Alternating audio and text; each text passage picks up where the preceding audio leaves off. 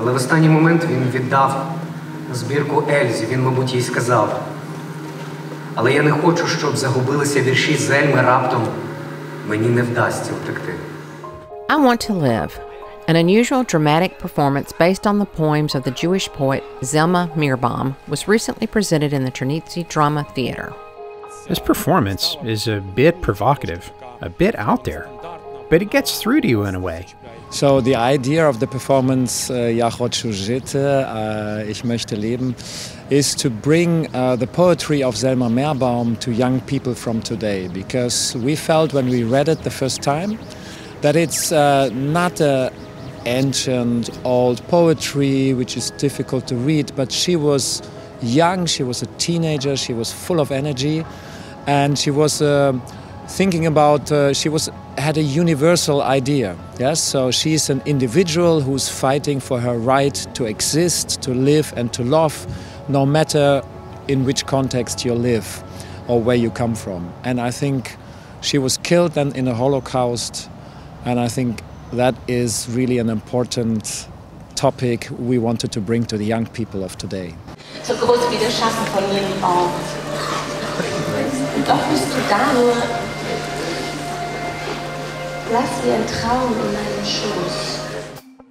This performance tells a story about two people who meet at a party and accidentally find an old manuscript of poems by a young girl. This old manuscript sets the scene for an unexpected love story. It's awesome and so emotional. It's worth seeing. This girl's story is awesome and very interesting. This play shows how important it is to value what you have. We loved it. It's been a while since we've been to the theater. We liked it very much. We studied German at school. We got half of it.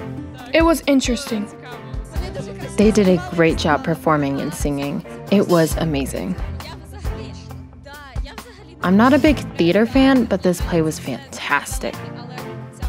We have a lot of food for thought now, and I even learned some historical facts. The scene of the play is a quiet party. The concept is that actors literally say their lines into their audience's ears. When I saw the play, it really impressed me.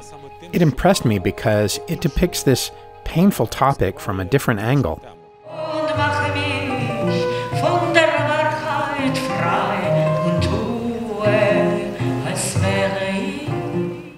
I really liked it. It's very original.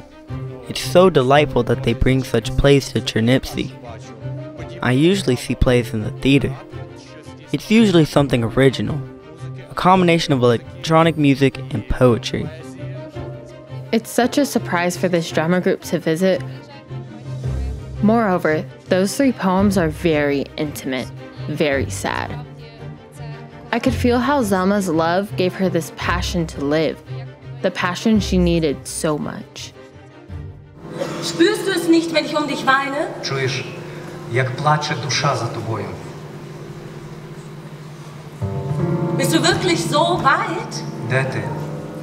В якому краю?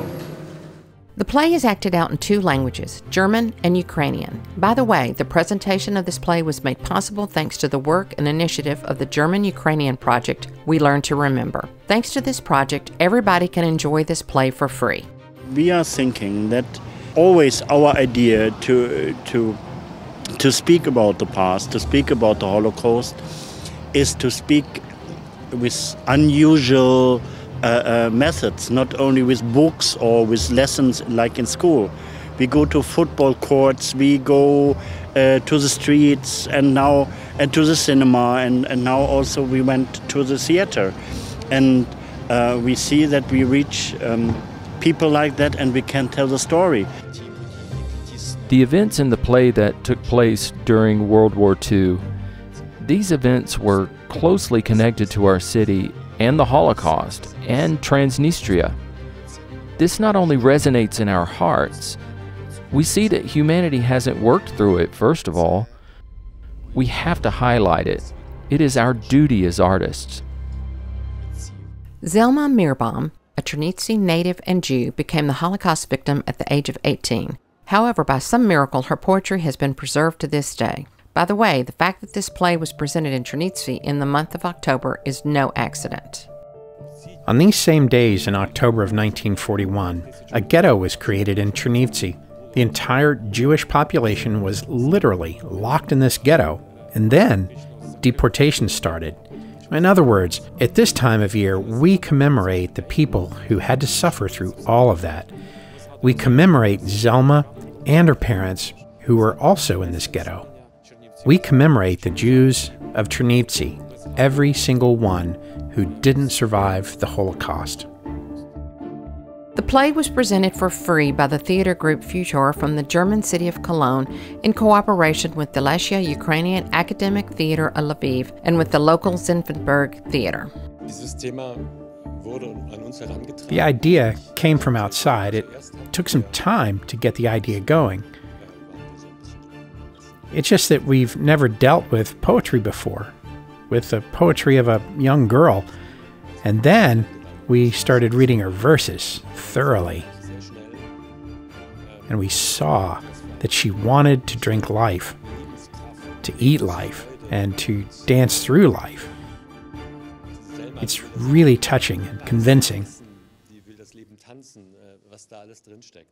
According to the host, the play commemorates all of the Chernivsti children and youth who had to suffer during World War II, and also to commemorate the contemporary children and youth who died or have suffered violence during the large-scale aggression of the Russian Federation. We have a lot of refugees here in Chernivsti, from Mariupol, from Kharkiv, and from a lot of other regions in the east who are refugees again and came to the city where Selma was. So this is strongly connected.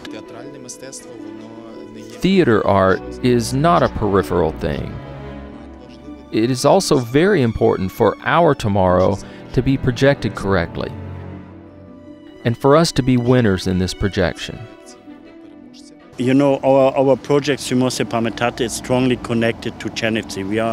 We are active in the whole Ukraine, but thanks to our project now, Chernivsti and Düsseldorf are partner cities, and so we have more possibilities to connect these two cities, to make Chernivsti and Düsseldorf like a model for other cities, and then we can show to other cities, for example to Vinica or to Ivano-Frankivsk or to Rivne, what we have done here, and they can adapt or we can work with them. Я хочу жити.